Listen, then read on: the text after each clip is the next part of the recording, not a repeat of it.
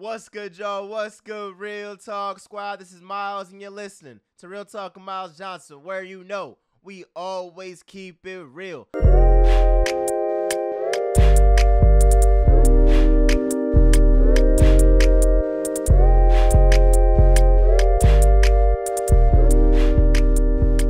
Let's get straight into it, man. I appreciate y'all, man. We got 12K followers on TikTok.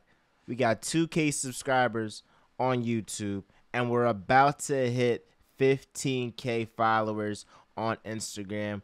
I appreciate the love. We've been rocking, and we also received an award at the Black Sports Business Symposium as a future leader in the sports industry.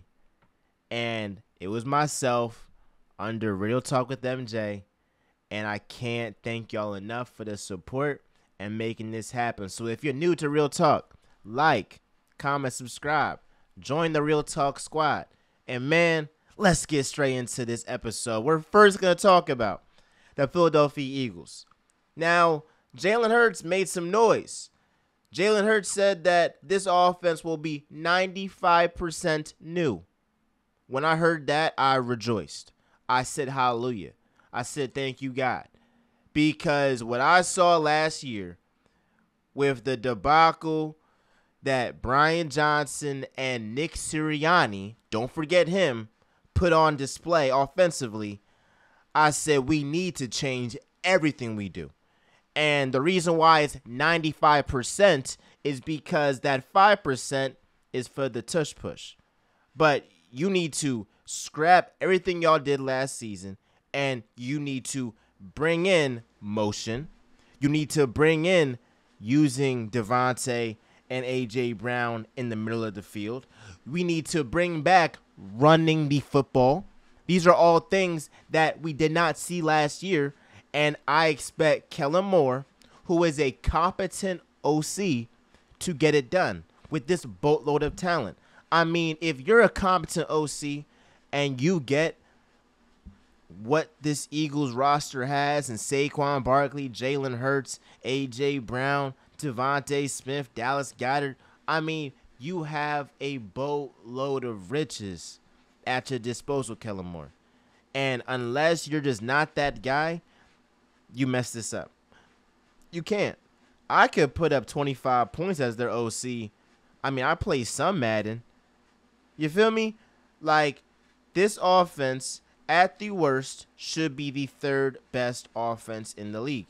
It really should be number one, but I would definitely say that at the very worst, they'll be top three. So thank you, Jalen Hurts, for letting me get optimistic about this season, because I see that we're not going to be doing everything that we were doing in the past. The new leaf has been turned, and Nick Sirianni, stay away. Stay away. Another thing I want to note with this Eagles roster, have you noticed the camaraderie, the brotherhood in this Eagles roster during OTAs, during this offseason? I mean, you got guys doing push-ups, squats together. Nick Sirianni said that everybody was at OTAs except Landon Dickerson, who had an excused absence. And when you talk about other teams in this league, unlike the Cowboys and CeeDee Lamb and these guys, unlike the Ravens with Lamar Jackson, the reigning MVP, not present, the 49ers with Brandon Ayuk, he's sitting out. That camaraderie that you build early on lasts when you in week 11, week 12, week 13, when you're coming off a bad loss, when you're coming off a time when maybe everything isn't as smooth.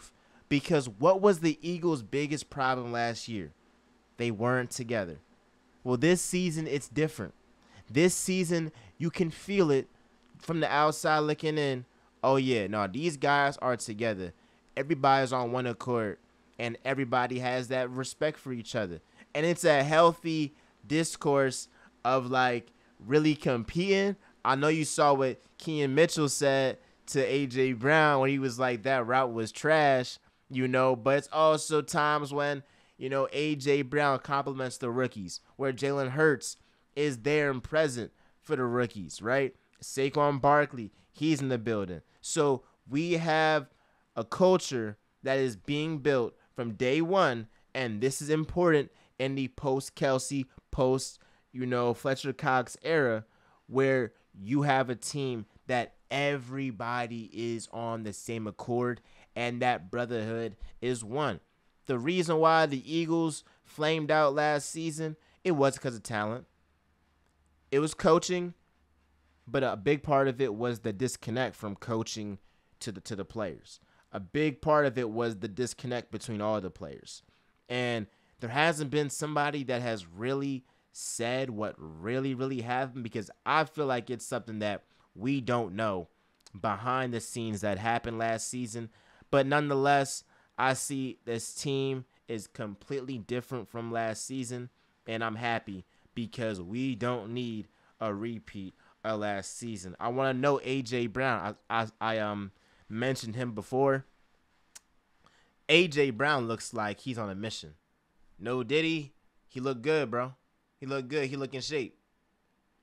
No cap.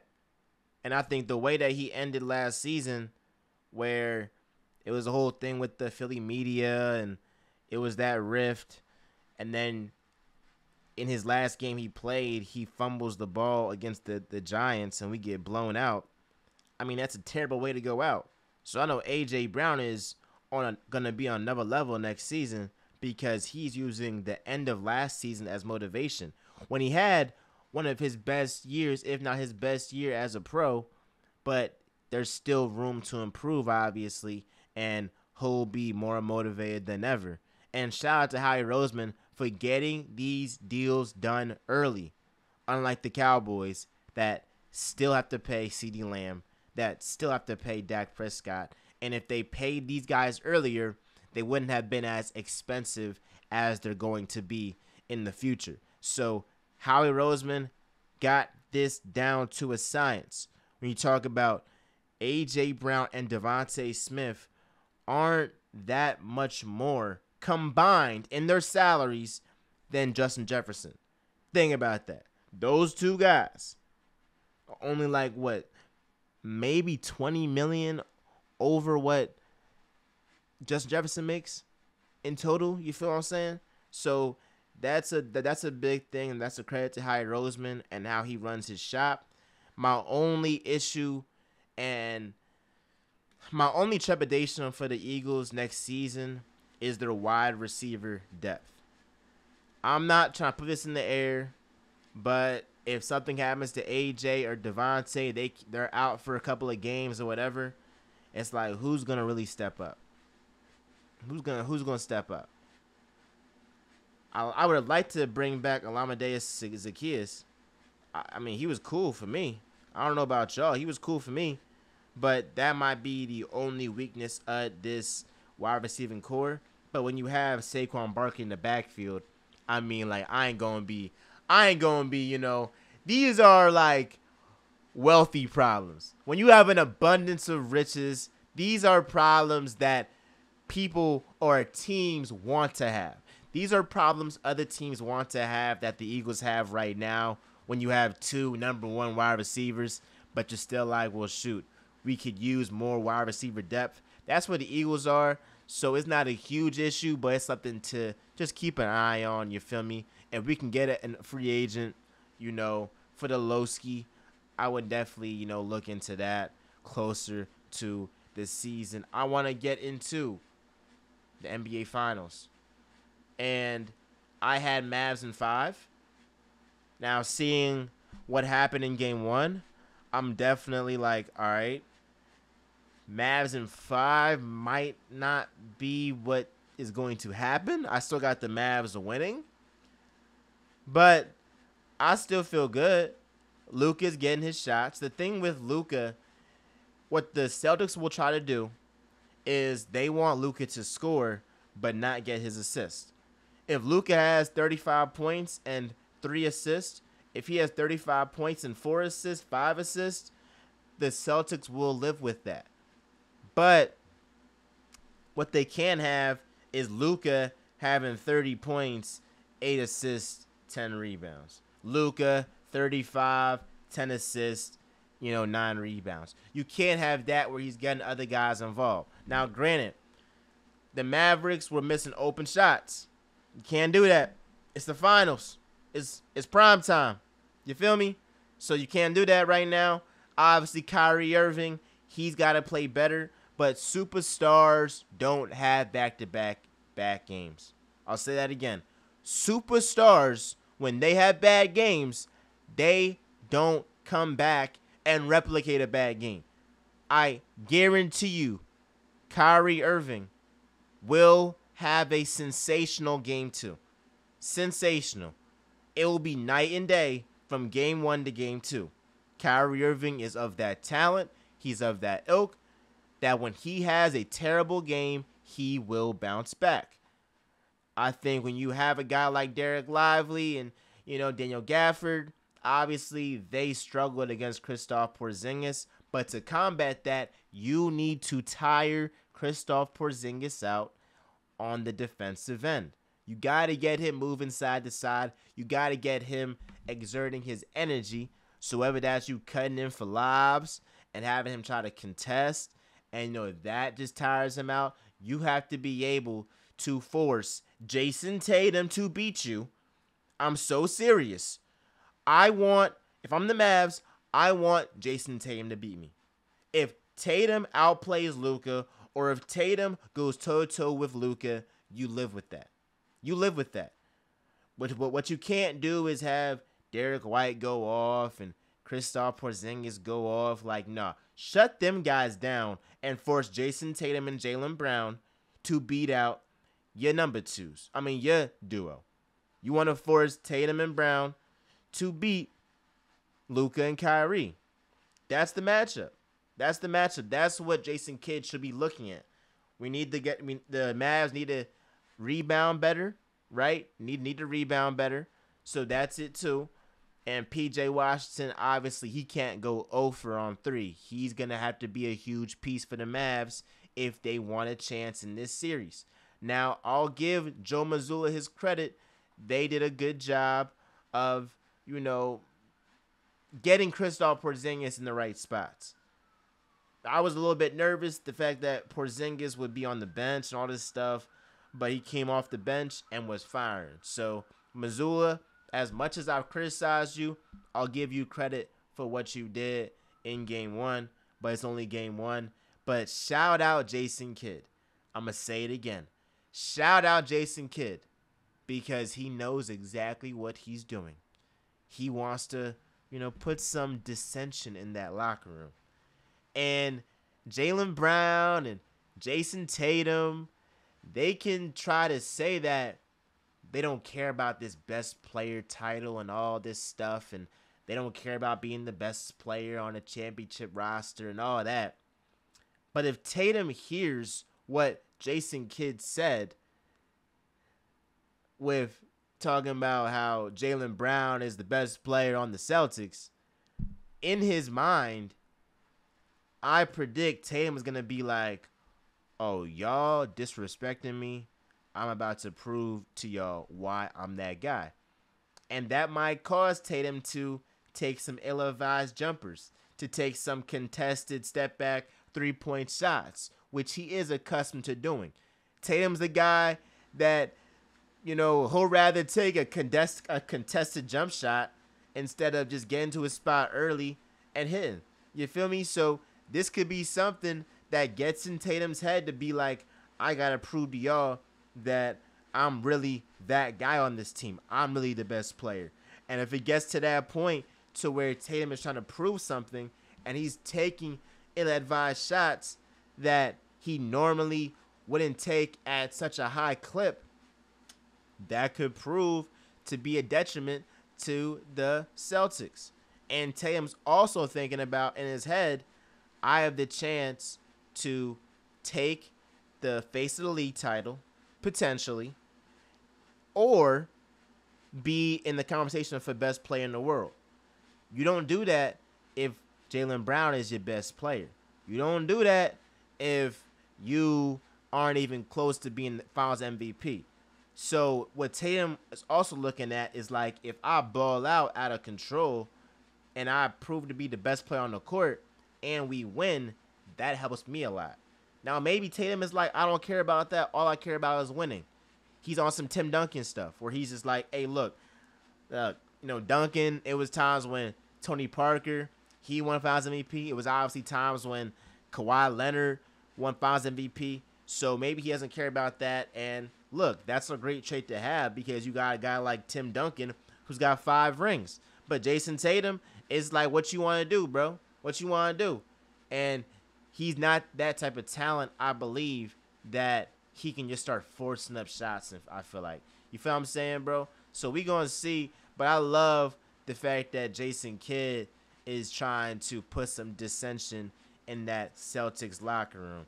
And let's see if that works out. My last 2 topics, we're going to talk about Caitlin Clark being left off of Team USA. This was a dumb move. And here we go again with women's basketball dropping the ball. I firmly believe Caitlin Clark right now is better than Sabrina Ionescu. 100%. If you gave Caitlin Clark Breanna Stewart, what are we talking about? Because from day one, Caitlin Clark has to do everything. She has to pass, she has to score, and she got a rebound too. So she's doing all of that on a bottom feeder team. All right, put that into perspective. But then it's like, when you're playing with these great players, imagine Caitlin Clark in a pick and roll with Asia Wilson. What are we talking about? So I heard something that Team USA was nervous about the public's reaction because Caitlin Clark has so many fans and they'll be kind of upset if she's on Team USA and not getting a lot of minutes. Imagine the pick and rolls with Asia Wilson and or Breanna Stewart with Caitlin Clark. What are we talking about, bro? What are we talking about? You put her on there, and not only will she be a great facilitator, a great shooter, but also she will drive ratings. The ratings will be better. Or I'll say this. The ratings would have been better with Caitlin Clark on Team USA versus without her. Now, it'll drive some ratings, but it's not going to be astronomical the way that it would have been with Caitlin Clark. And you got to think, you're trying to ultimately make this a global game. You want Caitlin Clark on the biggest stage. It's dumb. It's dumb. Like, it doesn't make any sense. And then they have Caitlin Clark in the beginning of her rookie season going against the Connecticut Sun twice, the Liberty. It's like, how about you have her face some teams that aren't that good, so she's going crazy, and that builds up a lot of hype. Now, there's still going to be hype around her, and there's still going to be eyes around her, but it's like you see in the NFL, are they having Caleb Williams play the 49ers or the Chiefs in his first 3 weeks? Are they having him play the best teams in the league when he first comes into the league? No. They're having him play teams that aren't that good so he can build his confidence up, and ultimately it can drive this sport to higher heights. It's facts. So I just don't get it, bro. They just don't get it. They simply don't get it. So who cares if Caitlin Clark's fans would be upset if she isn't getting that much playing time? That's what happens when you have a popular sport. You're going to have fans with strong opinions. So it's like y'all ask for more fans to the sport, and then when the fans come, you don't know how to react. You don't know how to react. I'm going to say it again. You don't know how to react when you have different opinions. That's all it is. It's called sports. When Ben Simmons could not shoot a 3-point shot And to this day, he doesn't shoot three-point shots. He gets cooked. Giannis at the free throw line. People were literally counting when he was on the free throw line. He had to battle through and get through that adversity. So in sports, you got to battle through adversity. Fans are going to have crazy opinions, crazy takes. But that's the trade-off if you want to be more popular. If you don't want to be popular and you want a small percentage of people watching your sport, then yeah, it's going to be all good. Not that much different, opinions and all that stuff. But if you want to actually build the sport to a global superpower, what do you need to do? Highlight and put your biggest stars and the face of your franchise on the biggest stage. Like, it's just dumb. It's simply dumb. So I'll say it again. Caitlin Clark is better right now than Sabrina Ionescu.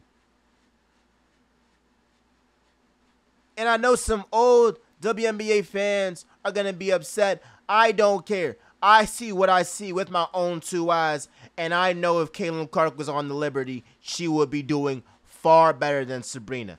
It's just facts, bro. It's simply just facts. All right, my last point. We talk about the Phillies real quick. Talk about the Phillies. They're rolling. They are a World Series contender, and they should be the favorite to come out of the National League. Now, the biggest reason why, they got 4 of the top 6 pitchers in ERA in the National League. That is crazy. Zach Wheeler, Aaron Nola, Christopher Sanchez, Ranger Suarez have been dealing this season. They've been cooking, bro. Flat out cooking. And so I look forward to what they'll do in the postseason. And I look forward to this batting lineup. Sosa, cooking. Bryce Harper, cooking. Schwarber has started off a little bit slow, but I know he will be cooking. Casty is finding his rhythm. Hey, look, Trey Turner, he's injured right now. We aren't missing him at all. So I very much am looking forward to what the Phillies do. It's getting a little bit boring now because I just know they're going to get a win and another win and another win. So it's pretty much boring now because the inevitable is that they will get to the World Series. But, it's definitely something that you want to keep an eye on and just point out how scary this team looks. And I'll say, too, the way that the Phillies treated Rhys Hoskins is proof that Phillies fans aren't that bad after all. All you got to do is have some heart, bro. Have some heart. If you have heart, Philly fans won't boo you.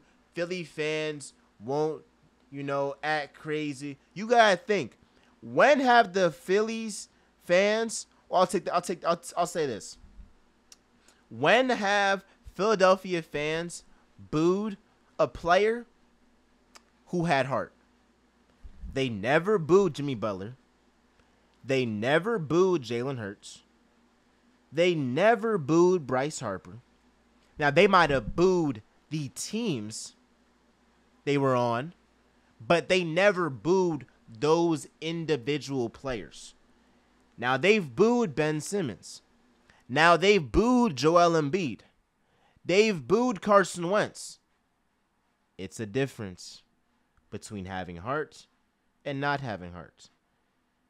A guy like Rhys Hoskins, who is now on a totally different team and is getting a standing ovation, just shows you if you have heart, Philly fans will embrace you, whether you are a current player, a past player, or are currently a player, but you aren't you aren't on the team anymore. It's just a fact. So I look forward to what the Phillies will do. I look forward to what the Eagles will do. I'm annoyed by the Caitlin Clark situation, and I still got Mavs in 5. Like, comment, subscribe, do all that jazz. I love y'all. Peace.